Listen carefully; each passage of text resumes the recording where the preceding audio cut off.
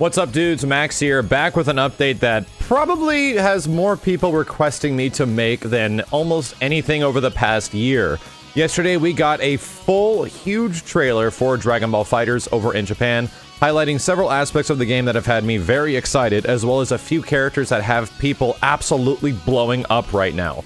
The latest three characters we did actually talk about before, being Hit, Beerus, as well as Goku Black, did show off a bit within the magazine scans, but we didn't get to actually see how they look in motion, and that was the full point of this trailer, to finally see all these characters in motion and how ridiculous they look. Before we talk about the thing I really want to talk about, which is the dramatic finishers and the dramatic aspects that fights are going to have in Dragon Ball FIGHTERZ, let's quickly talk about the characters. Number one is Beerus. And Beerus, I am more surprised because they're taking an approach of a very obscure character. He is not a traditional, like, general fighter. He does a lot of really weird things, more similar to a character like Venom in Guilty Gear. Venom essentially allows you to put pull cues or projectiles on the screen that hover in that one area, and then he can jump around and sort of hit them in specific directions. Beerus appears to do the exact same thing, but they're a bit bigger and they're a bit easier to manipulate, it looks like. He could summon several of these things at one point, showing like 6 different orbs on screen, I think. And then he can hit them, they move, he can kick them left and right, he can air dash and shoot them out and then kick them towards you. Beerus is going to be all about stage control and manipulation, which is a huge aspect of Arc System Works games. And I'm very happy that that's being incorporated into Dragon Ball FIGHTERZ as well, because a lot of the characters, as we have seen, do play kind of similar and their playstyle is sort of the same. So there is some risks being taken, which is very cool, and I'm excited to see how Beerus is going to look when we actually get him in front of our face. Is he going to be really awkward to play, or is he going to be a unique character that is sort of easily accessible? Next up is Hit, and from the little bit we've seen of Hit within this tiny bit of footage, this character looks absolutely badass. I mean, considering he's an assassin, I'm not surprised. He's sort of a chaotic neutral character as well. The dude just, like, oozes a coolness factor, and probably looks better than he ever has been in this freaking game. It's ridiculous, man. So I'm very much looking forward to this guy, but it looks like he is going to be primarily a grounded character of some kind. It really seems like he's going to be like a grounded mix-up character where you can go from left to right and you don't know which direction he's going to be at and then attack you, and he just seems like he's going to be all over the place. Most likely Hit's biggest weakness is going to be aerial battle, and not a lot of characters do amazing in the air in Dragon Ball FIGHTERZ. Only some of them are pretty good in the air. It's a bit different than a Marvel vs. Capcom game where some characters are obviously aerial focused and their power is in the air. But a lot of the mid-range in Dragon Ball and the ground is where most of the battles take place. Not a lot of sky battles, you know what I mean? So I wouldn't be surprised if Hit ends up being super good, like a ridiculously good character, but I wouldn't be surprised if he's hard execution. We'll talk about that a bit later when we know more about him, or can talk more about him. But until that, let's talk about the one character that is probably everyone's favorite right now, because he's practically the evil Ryu in the game.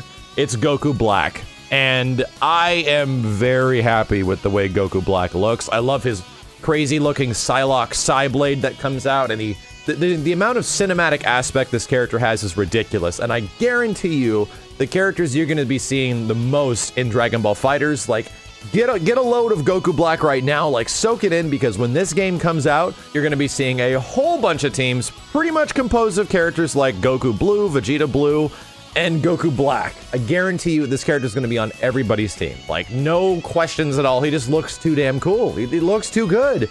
And you know what? I'm okay with that. I'm okay with the evil Ryu style character. I've always liked them. I like their variances in battle, and it seems that Goku Black doesn't play anything like Goku, which is a lot different than the Super Saiyan Blues. That's very good, because I was very nervous about there being another kind of Goku-ish looking clone character in the game. It doesn't seem to be the case. Stay tuned is all I'm going to say. Now, the next aspect, which is probably one of the things I'm most excited about, is these huge dramatic elements that are going to be incorporated into Dragon Ball FIGHTERZ. These dramatic elements don't only happen at some points during finishers, like sort of like brutalities in Mortal Kombat X, and brutalities in MKX were one of my favorite damn things in that entire game. I just love the fact that you could end fights differently than doing a basic fatality. This seems to be sort of like that. You have to fulfill a certain precondition, you have to end a character with a specific finisher, and then it cuts something in related to events of the show, and you get some pretty badass moment. It doesn't have to be the final character in a match, it can happen mid-match. We do see that Beerus performs like the Hakai move on Goku Black, like eviscerating him at some point. It looks ridiculous. And there's several other things that showed up with a gameplay demo where we actually see a big introduction with Frieza at the beginning of the trailer, but we see the conclusion of that at the end of the match if Goku and Frieza finish each other off. You get this giant cinematic finisher very similar to Frieza dying, shooting the blast, Goku turning around, and then destroying Frieza, and it looks freaking amazing. No shit, the cinematic elements in this game are so well kept and so well animated and so well preserved to what fans are expecting and what they have in their heads, and it's just, it makes me feel like they truly give a shit when they're making this game, and that makes me the most happy. Like, you did not have to put these dramatic elements into the game. This is something that did not need to be in there.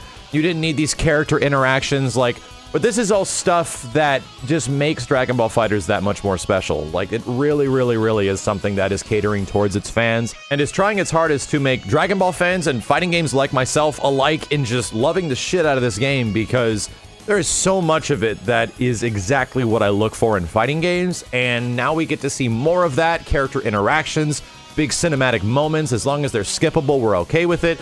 The only thing that has me worried in this game right now is technically the Shenron/Dragon Ball ability, so let's hope we get some official statement on that thing sooner than later, because we still don't know exactly how it works, and we still have no information on that, so it's like the only thing I'm worried about with Dragon Ball FighterZ, because everything else they've shown, every single time new characters come out, it just looks better and better and better, and then they show new aspects of the game, it just looks better and better and better.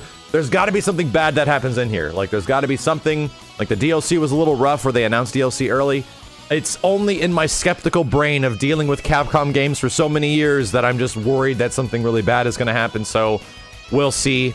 Right now, all I can tell you is that this game looks ridiculous. Like, it looks ridiculous. And I've got some pretty big videos coming up over the next few days. Some stuff that I couldn't directly address in this video that I really, really want to give you guys answers to. I could not make a reaction to this video because that reaction would not have been genuine. Like, there's good reasons behind all of this, so I appreciate your guys' enthusiasm wanting to see those videos, but trust me, it'll all be worth it in a couple of days. I highly recommend you check out the Bandai Namco livestream, which is going to be taking place tomorrow, showing off a bit of Dragon Ball FighterZ. I will be there going over some of these aspects with Rhyme Style and Perfect Legend, so stay tuned to that, and then stay tuned soon after to this YouTube channel.